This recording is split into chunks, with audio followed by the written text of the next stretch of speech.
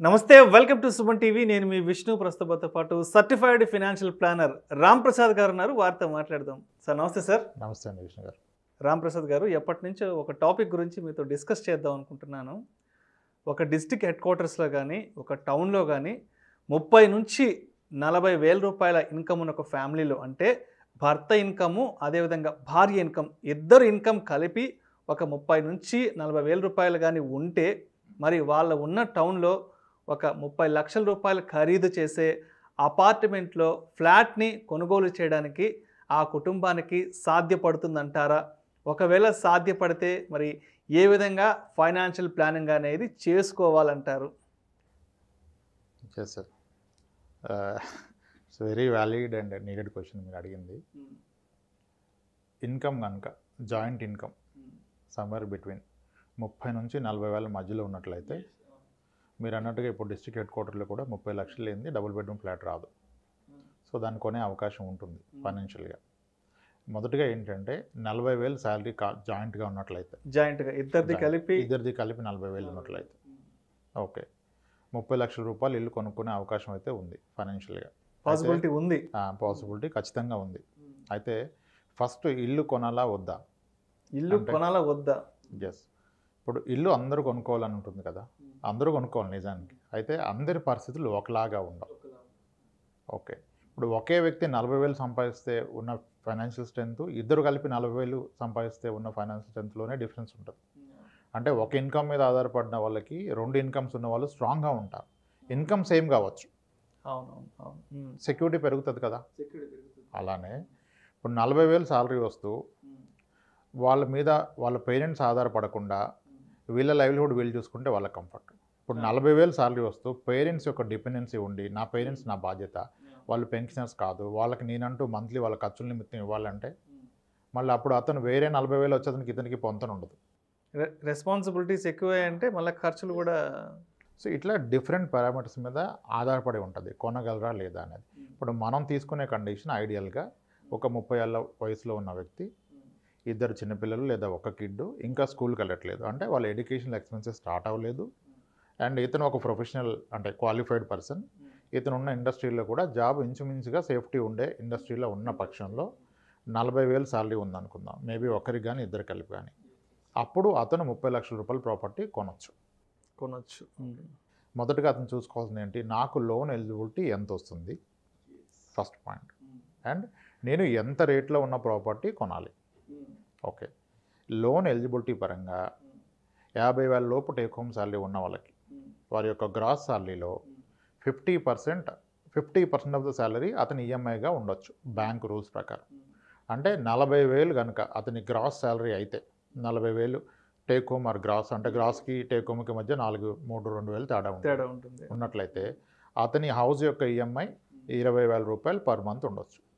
ఇది ఎప్పుడు అతనికి మరే ఇతర ఈఎంఐస్ లేకపోతాయి, వేరే కమిట్మెంట్స్ లేకుండా. కానీ టిపికల్గా ఏమవుతుంది, 30,000 40,000 శాలరీ ఉన్న వాళ్ళకి ఒక బైక్ ఈఎంఐ, ఓకే ఏ బజాజ్ ఫైనాన్స్లో ఏదో ఒక ఏసీనో రిఫ్రిజిరేటరో సంథింగ్ ఒక ఈఎంఐ నడుస్తూ ఉంటుంది. మీరు హోమ్ లోన్కి ప్రిపేర్ అయితే అదర్ ఈఎంఐస్ ఏమి పెట్టుకోకూడదు. ఫస్ట్ అదర్ ఈఎంఐస్ ఏమి ఉండకూడదు. సిబిల్ చాలా క్లియర్గా ఉండాలి, సిబిల్లో ఎటువంటి ఇబ్బందులు ఉండకూడదు.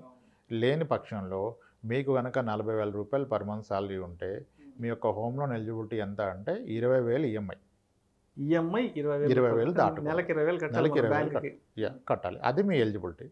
అయితే 20,000 ఈఎంఐకి ఎంత లోన్ వస్తుంది అనేది కదా క్వశ్చన్. ఓకే, అది ఎగ్జాక్ట్గా మీరు అన్న 30 లక్షలకి ఫిట్ అవుతుంది. 30 లక్షలు కరెక్ట్గా నేను ఏదైతే అడిగాను ఫిట్ అవుతుంది. ఎందుకంటే ఇప్పుడున్న ఇంట్రెస్ట్ చూసినట్లయితే ఇంట్రెస్ట్ రేటు 6.7 6.8% నడుస్తుంది. 6.55 కూడా కొన్ని బ్యాంక్స్ ఇస్తున్నాయి. ఓకే, సో ఒక 30 లక్షల రూపాయల లోను 6.7లో 30 ఇయర్స్ పాటు పెట్టాలి ఆయన. ఖచ్చితంగా హోమ్ లోన్ తీసుకున్నప్పుడు హైయెస్ట్ పాసిబుల్ టెన్యూర్కే వెళ్ళాలి. హైయెస్ట్ పాసిబుల్ మ్యాక్సిమం ఇంకా అంతే, అది 30 ఇయర్స్ వరకు ఇస్తారు. 30 ఇయర్స్ ఉన్న అతనికి అయితే ఏ బ్యాంక్ అయినా 30 ఇయర్స్ ఇస్తుంది. కొన్ని బ్యాంక్స్ 40 ఇయర్స్ ఉన్న వాళ్ళకి కూడా 30 ఇయర్స్ ఇస్తుంది. అంటే ఇతనికి 70,000 వచ్చేంత వరకు ఈఎంఐ యాక్సెప్ట్ చేస్తుంది. ఇక్కడ ఒక డౌట్ రావచ్చు, అదేంటి సార్ వర్కింగ్ 60 ఇయర్స్ వరకే కదా 70,000 ఎలా కడతారంటే, బ్యాంకర్స్కున్న ఎక్స్పీరియన్స్ ఏంటంటే 30 ఏళ్ళు లోన్ తీసుకున్న ఏ వ్యక్తి 30 ఏళ్ల పాటు కట్టడు, 10-15 నెలలకే క్లోజ్ చేస్తాడు. 20 ఏళ్ళు హోమ్ లోన్ తీసుకున్న వ్యక్తి కూడా ఇంచుమించుగా యావరేజ్గా సగానికి పైగా మంది 10 ఏళ్ళలోపు క్లోజ్ చేస్తున్నారు. అందుకనే వాళ్ళు ధైర్యంగా 30 ఏళ్ళ పాటు ఇస్తారు. దానికి వాళ్ళు కొన్ని పారామీటర్స్ చూస్తారు. ఇతను ఎడ్యుకేషన్ క్వాలిఫికేషన్ ఏంటి, ఇతను ఇండస్ట్రీ ఏంటి, జాబ్ సెక్యూరిటీ ఉందా, గ్రోత్ అవకాశం ఉందా అని ఇస్తారు. సో నార్మల్గా మనమేం ఆలోచిస్తామంటే 20 ఇయర్స్ లోన్ తీసుకుంటే 30 లక్షల లోన్ మీద నేను హార్డ్లీ ఒక 22 లక్షలే ఇంట్రెస్ట్గా కడుతున్నాను. అదే నేను 30 ఇయర్స్ తీసుకుంటే 39 లక్షలు ఇంట్రెస్ట్ కట్టాలి. 30 లక్షల లోన్ కనుక మీరు 30 ఇయర్స్ పాటు తీసుకుంటే మీరు ఓవరాల్గా కట్టే ఈఎంఐలో ఇంట్రెస్ట్ ప్రిన్సిపల్ కలిపి ఇంచుమించుగా 70 లక్షలు కడతారు.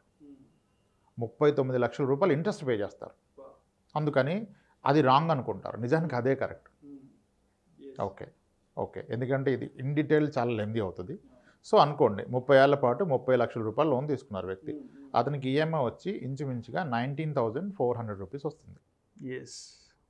ఓకే, ఇక్కడ అయితే చిన్న తేడా ఏంటంటే అదే వ్యక్తి 20 ఇయర్సే హోమ్ లోన్ పెట్టుకుంటే అతనికి 23,500 వస్తుంది. 30 ఇయర్స్ పెట్టుకుంటే 19,500 వస్తుంది. రెండింటి మధ్య వ్యత్యాసం 4,000. ఇప్పుడు వ్యక్తి ఏమని ఫీల్ అవుతాడు, ఈ 4,000 గురించి నేనెందుకు ఇంకా 15 లక్షలు ఎడిషనల్ ఇంట్రెస్ట్ పే చేయాలి, అదేదో ఇబ్బంది పడి 4,000 కడతాను అంటాడు. ఎట్టి బస్సులో ఆ పని చేయొద్దు, 30 ఏళ్ళే తీసుకోండి, అది మోస్ట్ ఐడియల్. నేను దీనికి ఒక సొల్యూషన్ ఇచ్చే ప్రయత్నం కూడా చేస్తాను.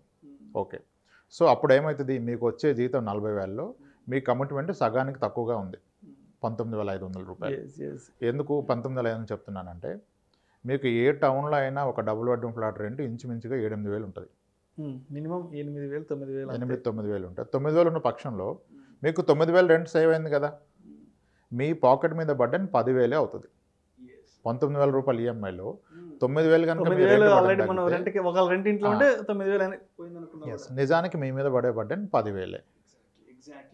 సో అదొక పాయింట్. అయితే ఇక్కడ మేజర్ ఛాలెంజ్ ఏంటంటే 30 లక్షల రూపాయలు ప్రాపర్టీ కొంటున్నారు, ఓకే, కానీ 30 లక్షల రూపాయల ప్రాపర్టీ మీరు కొంటే బ్యాంకర్ 30 లక్షల లోన్ ఇవ్వడం. బ్యాంకర్స్లో మోస్ట్లీ మెజారిటీ ఆఫ్ బ్యాంక్స్లో రూల్ ఏంటంటే 30 లక్షలు ఆ లోపు ప్రాపర్టీ కొంటే ఇంచుమించుగా 90% లోన్ ఇస్తారు ప్రాపర్టీ వాల్యూలో మీరు కొంటున్నదాన్ని. ఓకే, యాక్చువల్గా ఎక్కువ వాల్యూ ఉన్నదాన్ని కొంటే 80% ఇస్తారు, కానీ మీరు 30 లక్షలు ఆ లోపు వాల్యూ ఉన్న ప్రాపర్టీ కొంటే మీకు 90% లోన్ ఇస్తారు. అంటే మీరు 30 లక్షల ప్రాపర్టీ కొంటే మీకు దాంట్లో 27 lakhs అతను ఇస్తాడు లోన్గా. 90% ఇస్తాడు. నిజానికి 33 లక్షలది కొన్నా 30 లక్షలు ఇస్తాడు. ఓకే, అయితే మరి మీరు 10% మీరు డౌన్ పేమెంట్ కట్టే సామర్థ్యం మీ దగ్గర ఉండాలి, అది కూడా చూసుకోవాలి. అది మెయిన్ కదా, అది లేకుండా ప్లాన్ చేస్తారు. అంటే లెగిచిందే పరుగన్నట్టుగా ఉండకూడదు. ఇక్కడ 30 లక్షల రూపాయలు ప్రాపర్టీగా ఉంటే ముందుగా మీ పాకెట్లో 3 లక్షల రూపాయలు మార్జిన్ అమౌంట్ ఉండాలి. అసలు మనం ఎంత డౌన్ పేమెంట్ కట్టగలము? 3 లక్షలు. ఇది ఓన్లీ 30 లక్షల లోన్కే మాడుతున్నాను. మీరు హయ్యర్ లోన్ అయితే మీకు 90% ఇవ్వరు ఫండింగ్. ఓకే, దీన్ని లోన్ టు వాల్యూ అంటారు. ఎల్టీవీ 90% ఇస్తారు. The property value 33 lakhs and below ఉంటాయి, అంతలోకి ఉంటాయి. ఓకే, అంటే 3 లక్షల రూపాయలు మీ పాకెట్లో ఉండాలి. That is a margin amount. మరి దాంతోనే ట్రాన్సాక్షన్ అయిపోతుందా? అవదు. మీకు రిజిస్ట్రేషన్ కాస్ట్ ఉంటుంది, అది ఒక 7%. 30 లక్షల రూపాయల ప్రాపర్టీది మార్కెట్ వాల్యూ అంటే గవర్నమెంట్ వాల్యూ మీద మనం రిజిస్ట్రేషన్ కాస్ట్ కడతాము. అదొక 24 lakhs ఉన్నా ఇంచుమించుగా అదొక 1,80,000. అంటే ఇది 3 లక్షలు, అది 2 లక్షలు వేసుకోండి, 5 లక్షల రూపాయలు. మరి 30 లక్షలు పెట్టి మీరు ఒక డబుల్ బెడ్రూమ్ ఫ్లాట్ కొంటే బిల్డర్ ఏమి మీకు అన్ని వుడ్ వర్క్ అంతా చేసేవారు కదా. అట్లీస్ట్ ఎంతో కొంత మీ పాకెట్ నుంచి తక్కువలో ముగించాలన్న ఒక 1,00,000 రూపాయలు అవుతుంది. కిచెన్ వరకు సెల్ఫ్లు పోసుకుంటాను పైన పెడతానన్నా అంటే ఎంత లేదన్నా లోయర్ సైడ్ ఒక 6 లక్షల రూపాయలు చేతిలో లేకుండా 30 లక్షల రూపాయలు ఇల్లు కొనడం సాధ్యపడదు. సో కనీసం ఒక 6-7 లక్షల రూపాయలు క్యాష్ మన చేతిలో పెట్టుకొని మంచిది అంటారు లోన్ కోసం. అంటే నా సజెషన్ ఒకటి, 30 లక్షల రూపాయలు ఇల్లు కొని నెలకి 20,000 రూపాయలు కమిట్మెంట్ పెట్టుకునే ముందుగా నెలకి 20,000 పక్కన ఏ ఆర్డీలోనో పెట్టే ప్రయత్నం చేయండి. ఆ పెట్టి దాని ద్వారా ఈ 6 లక్షల రూపాయలు కూడబెట్టండి.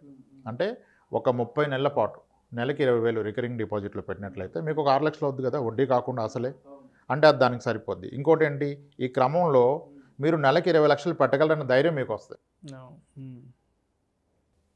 ఓకే, అప్పుడు వెళ్తే మీకు ఫర్దర్ లైఫ్లో ఏం బర్డెన్ కాదు, ఇంకా కంఫర్ట్ అవుద్ది. ఇన్నాళ్ళు మీరు రెంట్ పే చేస్తూ 20,000 పక్కన పెట్టారు, ఇప్పుడు రెంట్ తగ్గిపోయింది, మీరు 19,000 కడుతున్నారంటే నిజానికి 10,000. ముందుగా అలా ప్లాన్ చేసుకోవాలి. చాలామంది ఇక్కడే ఆగిపోతారు. ఈ 5-6 లక్షల రూపాయలు అనేది చిన్న విషయం కాదు. It again depends. కొన్ని ప్రొఫైల్స్లో పేరెంట్స్, రిటైర్డ్ పెన్షనర్స్ వాళ్ళు హెల్ప్ చేస్తారు, మరి అందరికీ చేయరు కదా. కాబట్టి అందరూ 40,000 ఉన్న ప్రతి ఒక్కరు ఇల్లు కొనగలరా? కొనలేరు. ఓకే, ఇది ఫస్ట్ థింగ్. అయితే నౌ కమింగ్ టు సొల్యూషన్ ఏంటంటే, దీన్ని చాలా బెటర్ వేలో చేయాలంటే 20 సంవత్సరాల పాటు కనుక లోన్ తీసుకుంటే మీకు 23 నుంచి 24,000 రూపాయలు ఈఎంఐ వస్తున్నప్పుడు 30 ఇయర్స్ పాటు తీసుకోండి, 19,400 పడుతుంది. అప్పుడు రెండింటి మధ్య డిఫరెన్స్ ఎంత? 30 ఇయర్స్ ఈఎంఐకి 20 ఇయర్స్ ఈఎంఐకి మధ్య వ్యత్యాసం మీకు 4,000 రూపాయలు. ఈ 4,000 రూపాయలని మ్యూచువల్ ఫండ్లో ఒక ఎస్ఐపిలో పెట్టండి. అంటే మీరు ఎలా కన్సిడర్ చేసుకోవాలి వ్యక్తి? నేను 20 ఏళ్ళే తీసుకున్నాను అనుకోండి, 20,000 తీసుకుంటే ఎలాగో 24,000 కడుతున్నారు కదా, ఇప్పుడు 30,000 తీసుకోండి, 24,000 కడుతున్నా అనుకోని 19,500 ఏమో లోన్ కట్టండి బ్యాంకర్కి, మిగిలిన 4,000 ఎస్ఐపిలో పెట్టండి. ఇప్పుడు చూడండి ఏం జరుగుతుందో. ఒక 10 ఏళ్ళు గడిచింది, 10 ఏళ్ళ తర్వాత కూడా మీ హోమ్ లోన్ అవుట్ స్టాండింగ్ ఇంకా 26 లక్షలు ఉంటుంది. మొదటి 10 ఏళ్ళలో మీరు ఎంత కట్టినా వాడు 4 లక్షలు తగ్గిస్తారు హోమ్ లోన్ క్యాలిక్యులేషన్ ప్రకారం. కానీ మీరు మ్యూచువల్ ఫండ్లో అప్పటి వరకు ఇయర్లీ ఒక 48,000 పెడుతున్నారు కదా, 4.8 lakhs పెట్టారు కదా 10 yearsలో. దాని విలువ ఒకవేళ 15% కనుక మీకు రిటర్న్ వచ్చినట్లయితే ఇది 10 లక్షలు అవుతుంది. ఫస్ట్ థింగ్ ఏంటి, మీ కార్ లోన్ ఇంకా నడుస్తుంది, అవుట్ స్టాండింగ్ ఉంది, మంత్లీ 20,000 కమిట్మెంట్ ఉంది, కానీ మీ మ్యూచువల్ ఫండ్లో 10 లక్షలు మీకు అవైలబుల్ ఉన్నాయి. మీరు కనుక ప్రైవేట్ సెక్టర్ ఎంప్లాయ్ అయితే ఇది మీకు చాలా ధైర్యాన్ని ఇస్తుంది. రేపు ఏ రోజు ఇబ్బంది వచ్చినా ఈ 10 లక్షల నుంచి మీరు ఎంత మొత్తం అన్నా తీసుకోవచ్చు. అంటే ఈ 10 లక్షలతో మీ ఇంటి లోను ప్లస్ మీ ఫ్యామిలీ ఖర్చులు మీరు భరాయించగలుగుతారు ఒక 2-3 ఏళ్ల పాటు. అంటే చాలా ధైర్యం వస్తుంది. ఓకే, ఇది 10 ఏళ్ల స్టోరీ. అదే 15 ఏళ్ల తర్వాత చూస్తే మీరు నెలకి 4,000 ఎస్ఐపి పెట్టిన దాని యొక్క విలువ ఇంచుమించుగా 24 లక్షలు అవుతుంది. కానీ 15 ఏళ్ల తర్వాత మీ హోమ్ లోన్ అవుట్ స్టాండింగ్ 20 లక్షలు 21 లక్షే ఉంటుంది. అంటే నిజానికి ఈ 4,000 మ్యూచువల్ ఫండ్స్లో పెట్టడం వలన ఆ రోజు కావాలంటే మీరు హోమ్ లోన్ క్లోజ్ చేయొచ్చు. మీకు అర్థమైంది కదా. అంటే సేమ్ మీరు 20 ఏళ్ళకి కడుతున్న 24,000 మీ కమిట్మెంట్, దాన్ని ఒక 4,000 ఎస్ఐపి, రిమైనింగ్ ఏమో 30 ఇయర్స్ పాటుగా ఈఎంఐ కట్టినట్లయితే 15 ఏళ్ల తర్వాత మీ మ్యూచువల్ ఫండ్ వాల్యూ 15% రిటర్న్ ఇచ్చినట్లయితే అది 25 lakhs అవుతుంది. కానీ 15 ఏళ్ల తర్వాత మీ లోన్ అవుట్ స్టాండింగ్ 21 lakhs ఉంది. సో ఇది క్లియర్ చేస్తే కూడా మీ పాకెట్లో 4-5 lakhs ఉంటుంది. ఇది 15 ఏళ్ల స్టోరీ. అంటే నిజానికి 15 ఏళ్ళకి మీ హోమ్ లోన్ క్లోజ్ అయిపోతుంది. అండ్ 10 ఏళ్ల తర్వాత నుంచి ప్రతిరోజు మీరు ధైర్యంగా ఉండొచ్చు. ఇక్కడ ఇది కడుతున్నారు కానీ జాబ్లో ఏం అన్సర్టెనిటీ ఉన్నా మీ మ్యూచువల్ ఫండ్ లాంటి మీకు కార్పస్ అవైలబుల్గా ఉంది తీసుకోవడానికి. ఇది 15 ఏళ్ళకి. అదే మీరు 20 ఏళ్ళు కొనసాగించినట్టయితే 20 ఏళ్ల తర్వాత మీ హోమ్ లోన్ అవుట్ స్టాండింగ్ 16 లక్షలకి 15 లక్షలకు వచ్చేస్తుంది. 20 ఏళ్ల తర్వాత మీ మ్యూచువల్ ఫండ్లో అక్యుములేట్ అయిన అమౌంట్ 50 లక్షలు దాటిపోతుంది. ఓకే, అలా 25 ఏళ్ళకి వెళ్తే మీ మ్యూచువల్ ఫండ్ అమౌంట్ 1,11 లక్షలు అవుతుంది. మీ లోన్ అవుట్ స్టాండింగ్ 6 lakhs ఉంటుంది. 30 ఏళ్ల పాటు కనుక మీరు 4,000 రూపాయల ఎస్ఐపిని హైపోతికల్గా ఒక 15% రిటర్న్ క్యాలిక్యులేట్ చేస్తే మీకు అక్యుములేట్ అయ్యే కార్పస్ 2 కోట్ల రూపాయలు. 2 కోట్ల రూపాయలు అంటే ఆ 2 కోట్లని మీరు కావాలంటే మళ్ళీ మీ రిటైర్మెంట్ కార్పస్ కింద వాడుకోవచ్చు.